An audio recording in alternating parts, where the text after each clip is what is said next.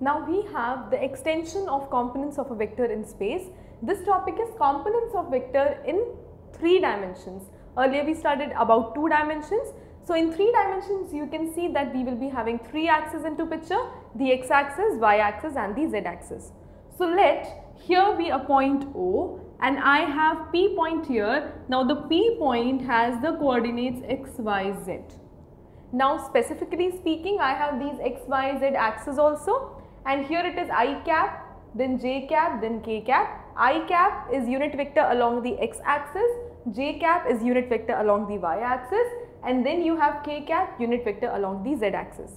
Now if I have to find what is OP, specifically speaking O would be 0, 0, 0 because that is the origin. So OP has the magnitude as, according to the distance formula, x minus 0 whole square, which is x square, plus y minus 0 whole square plus z minus 0 whole square. So that is OP.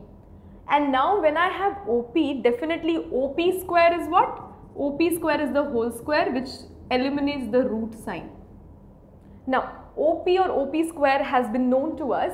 The other important thing that we have to know is regarding this OP vector.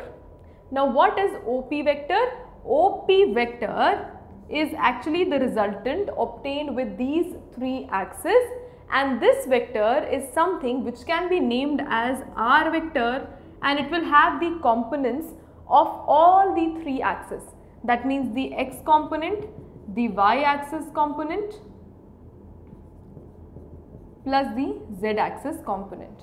So whenever you have a point in space whose coordinates are x, y, z, the magnitude and the vector actually would be having certain specifications. So what is the component if I ask you along the x-axis?